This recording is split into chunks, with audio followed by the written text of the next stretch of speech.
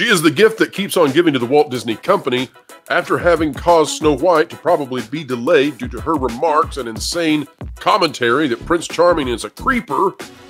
Well, she's at it again. This time, Rachel Zegler is taking on another Disney franchise, one she's not involved in, but allegedly one she'd like to be involved with now. It's all part of a spin campaign to fix things up, patch up the holes, and send her on her way. Rachel Zegler today, folks. You won't believe what she said about Star Wars.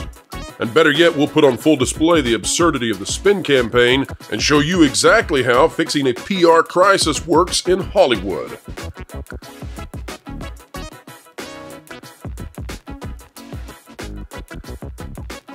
Hello, folks. Welcome back to the Pro Channel. Happy to have everybody here. We endeavor to explain entertainment, keep you ahead of the culture curve. It's what we're going to do today.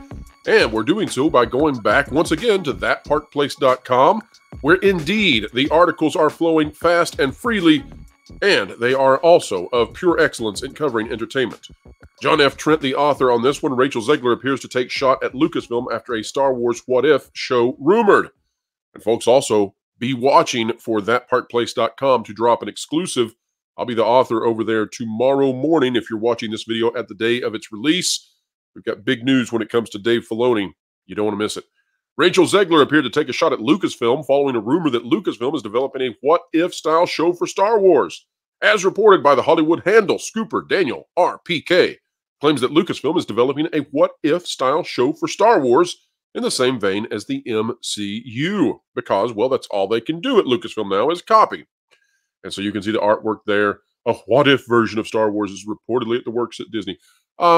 Chances that we get a what-if Luke Skywalker was actually cool? Probably not. Although that's the what-if that would make them billions of dollars. Zegler reacted to the Hollywood Handle's report and seemingly took a shot at Lucasfilm, simply posting, "What if somehow Palpatine returned?" Ooh, sick burn, the rise of Palpatine. How about that? Joining the chorus of those who usually are calling for Zegler to be fired. What is this lady thinking? Oh, wait, she isn't. She isn't. She posts just like she's a normal person and she's always privileged.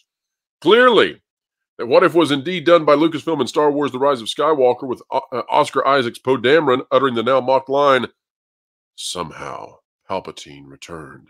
Yes, somehow, also known as Rian Johnson ruined every single line of narrative we had. Get out the toy collection. What do we got in there? Oh, there's a Palpatine toy. Throw that out there at the audience. Palpatine had also previously returned in the Star Wars Expanded Universe during the Dark Empire storyline, published in a series for Dark Horse Comics in the early 1990s. While it appeared Zegler was taking a shot at Lucasfilm, she then seemingly got serious and pitched herself as the voice of Poe Dameron's mother. Now, here's going to be my take on this, folks. I think that what Rachel Zegler did is she probably unintentionally stepped in it. She tried to make a quip, and instead, she kind of made light of the sequel trilogy. And that's a big no-no at Disney, especially given the situation they're in right now, where they're trying to launch a Rey movie that seems just about unlaunchable. And so, they needed to fix it. So what did they have her do? Listen, unless Rachel Zegler is this massive Star Wars fan, there is absolutely no way on God's green earth that she knows what the RZ-1 is. Are you kidding me? Are you kidding me? Folks, come on, think about this for a minute. You're telling me that Rachel Zegler, a Hollywood actress who is so busy maligning and destroying her own franchises and the franchises of others, you're telling me that she sits down and watches Star Wars Dave Filoni cartoons to the point that she knows the initials for a ship, for an obscure ship, for the mother of a main character? Come on, folks. Think about it. Here's Rachel Zegler's tweet. "As a fan of the comics, I would like to throw my hat in the ring to voice Shara Bay, mother of Poe Dameron, because her ship was an RZ-1 for Green Squadron." Oh yeah, I'm sure that Rachel Zegler knows what the RZ-1 is. I'm sure. You know what this is? This is somebody in PR said, "Quick, what do we got? What can we do? How do we fix this? We got to make her into a Star Wars fan." Bay appeared in the ongoing Star Wars series from Marvel Comics that was launched back in 2020. It's worse, folks. It's not a Dave Filoni cartoon. It's a comic. I'm sure she's reading comics. I'm sure Rachel Zegler is sitting there on a pile of Star Wars comics, memorizing and recognizing every ship and picking out favorites based on her initials.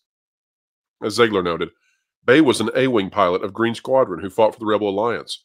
She would also receive a Force-sensitive tree from Luke Skywalker, which she cared for at her home on Yavin following the war. I'm sure that Rachel Zegler also keeps a tiny, tiny little tree. Maybe it's a bonsai, and she tries to replicate it exactly so that she can be one with the Force with Luke Skywalker from an obscure comic series that nobody read. It's on Yavin that she raised Poe Dameron with her husband, Kes Dameron, and served as part of the planet's civil defense force. If Lucasfilm does indeed have a what-if style show in development, it would likely be modeled after their short story anthologies from a different point of view, which typically tell traditional stories from the point of view of more obscure characters. What do you make of Zegler's comments? They're not Zegler's comments. They're PR teams. That's what that is. Come on. You think Zegler's sitting there reading obscure Star Wars comics in her spare time? No. She's out there battling the patriarchy. She's out there making sure there are more monstrosity CGI dwarves replacing the dirty bandits that she brought in, making sure people know that Prince Charming is a creeper. Who's that fellow over there? He's not a creeper. He's Valiant Renegade.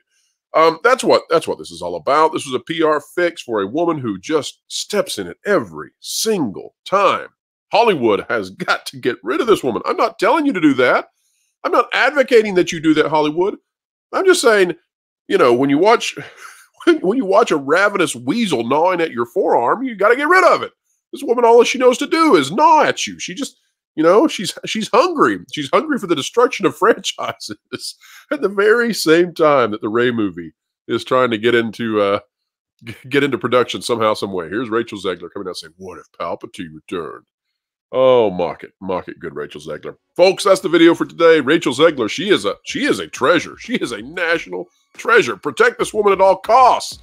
If you need some sort of weapon to take on these franchises and destroy them, she is your main mode of operation. She is your modus operandi when it comes to this sort of thing. You don't even have to hire her. Just point her in the direction of a franchise and let her loose. She's like a weed eater in a drought. She'll kick up dead grass like you won't believe. Go Rachel Zegler. Not really, but go Rachel Zegler. But again, not really. All right, folks, if you like this kind of video, click the like button, share, subscribe. When you click it, you stick it to the algorithms. It's the notification bell. Drop a comment down below. Let us know your thoughts on Rachel Zegler. Wonder what they'll come up with next to fix it. She loves it. She loves those obscure ships only mentioned in comic books. She reads them all the time. All right, folks, wherever you are, whatever you're doing, keep learning, keep growing, and you know it. Keep having fun. Listen up, my brothers and sisters. You've been listening to Phils and Zoes with an agenda to destroy your brain cells for far too long. It's time to change your way of doing things. Hold up. TPP is the place to be. Covering the news so honestly. It's a team that's cool and tried and true. Ahead of the culture curve, they're trying to keep you. Jonas and Pro, they run the show, and they dragged in the bearded culture casino. You got Valiant and Lord and Fourth of Light. Wonderful people, yeah, they're alright. They got weird bringing in people like Floral, but made no mistake with Lorena Creole. Amelia and John, stuttering guitarist. Martin and Tawny, and someone called CMS. Fat Steven makes a bunch of all the graphics. Did I mention a partnership with Bending in the comics? Fat Sky is a guy, and Doc Matt does the web stuff. There's probably some people I missed. I hope they're not telling you the news that should be fun. With accurate info that's not been spun, you can figure it out as you will see. The TPP is the place to be. Yeah, Wilton. That was actually pretty good, or White. But I think you might have forgotten Vash. Well, he lost all his friends. But it was implied.